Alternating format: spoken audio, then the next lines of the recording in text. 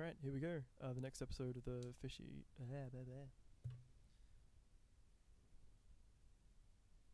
Alright, let's get on with it. Part 5 of our Flappy Fish tutorial.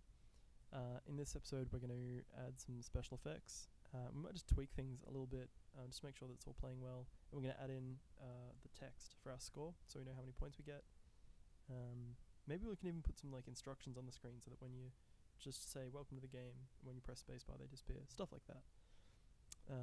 Right, the first thing I think we should do is, I might just change the background, because we've still got the standard colour, which is a bit weird. I reckon sort of like there, sort of like, it's kind of like an ocean. There we go, cool, I'm convinced. Alright, now I've got a blue background.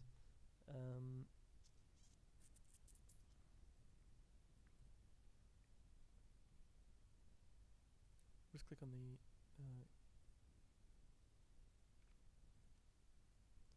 so we'll click on the main camera. We might just change the background color of the camera here. So to do that, you just click on main camera, click on the background, and we can change the color here. So we might make it like a really convincing sort of ocean blue.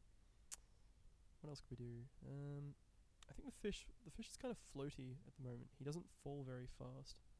I think we could change that to make it extra difficult, because it's a pretty difficult game. If you've played Flappy Bird, it's actually really hard.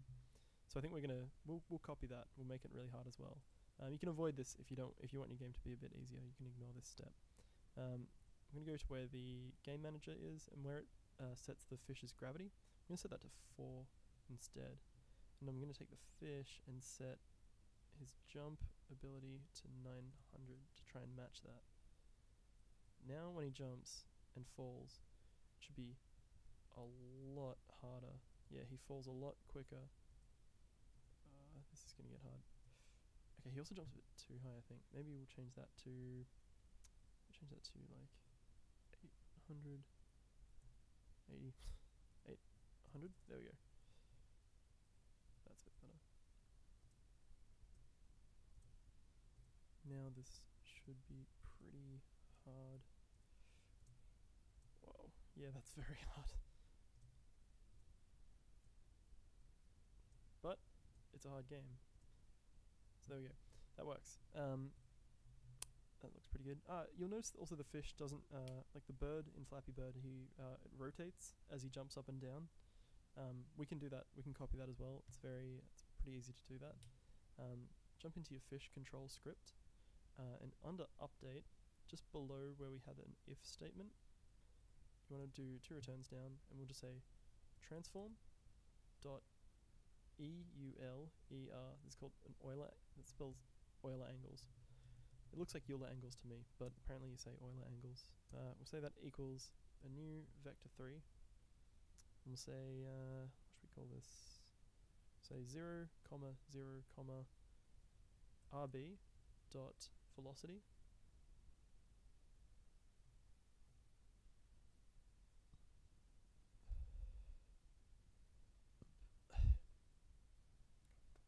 Right. Go away.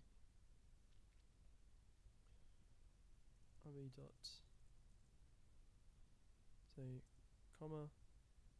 RB dot velocity dot y times 3. And if we save that, go up to File and click Save. We'll run that now. Yeah, sweet. The fish is jumping up and down. Oh man, actually that's that's way too low. Okay, I think we might need to change that. If we go to the game manager, make him appear at -3 and 7. Try that out. Just make him appear a little bit higher, because otherwise it's very low. It's almost impossible. There we go. The game should never be impossible. It's just it's too hard. Oh man, I think that's pretty impossible. Maybe we can change it to like 3.25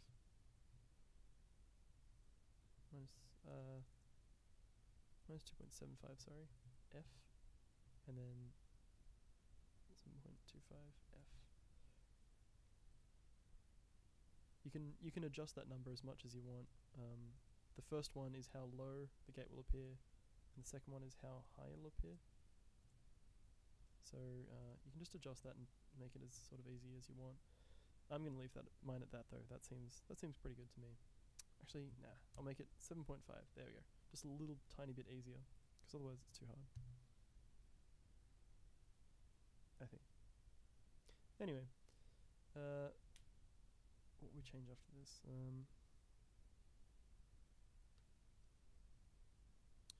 I know what we can do.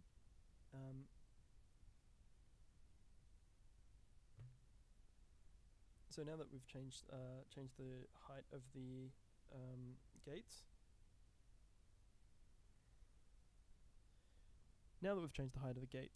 what we can do is, let's put the score in. I think that's a pretty important part.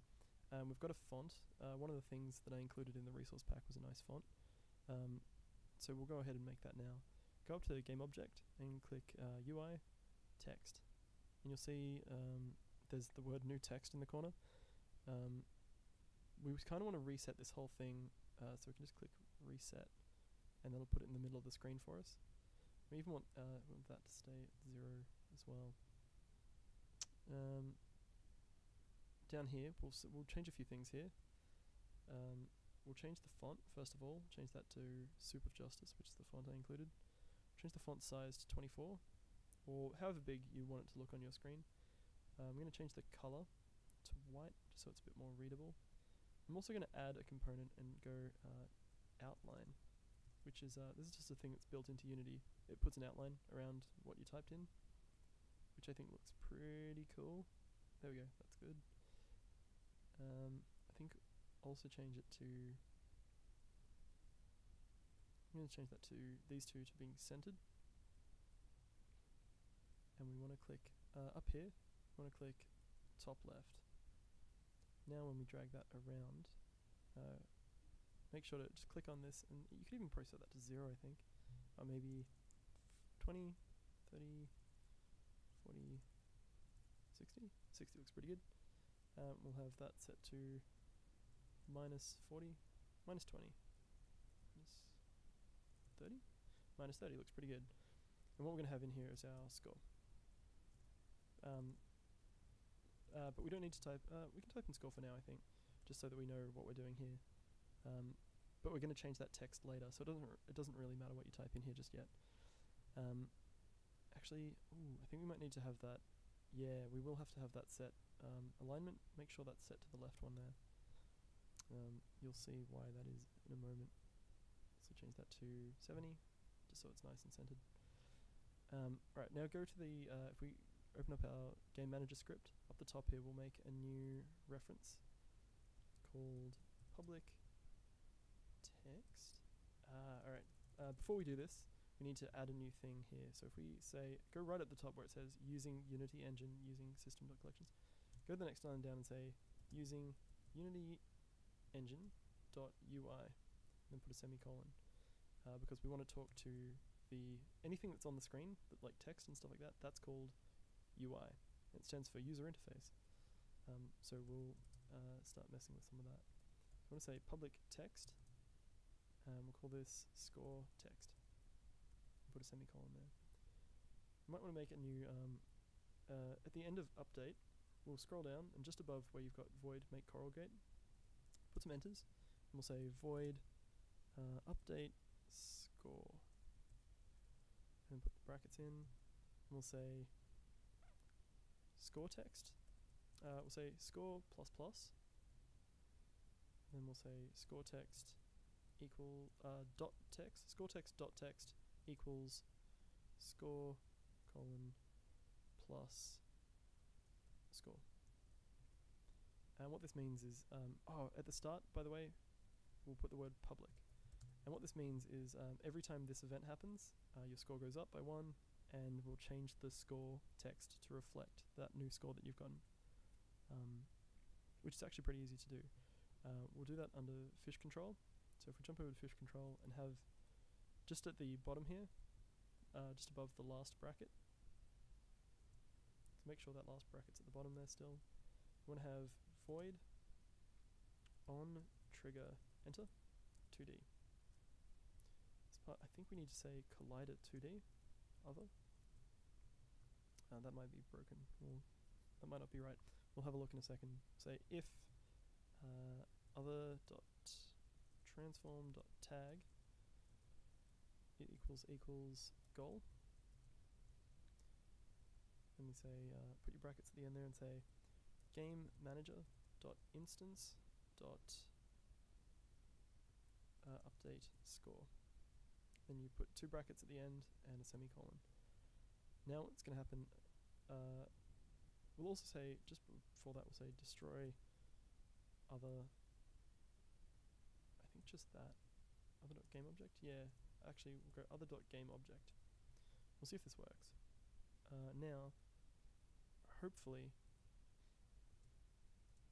oh actually one more thing, before we, that won't work yet, because again, we're going to have a reference to this score text, but no actual text in it, so make sure to drag that text object, which is the score, drag that onto your game manager where it says text.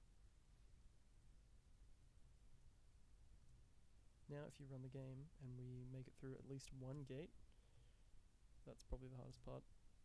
Yeah, there we go, score goes up by 1, cool, then 2 and so on. It's good, it's good, it's a really good start. Cool. We can even make this have a high score. Maybe we can do that a bit later on in another video. But there we go. High score's working. The score's working, which is really good.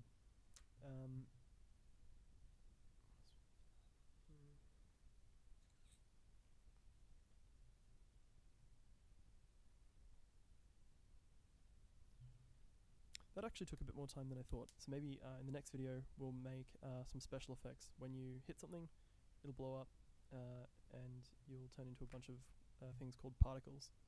I'll show you how to make those in the next video.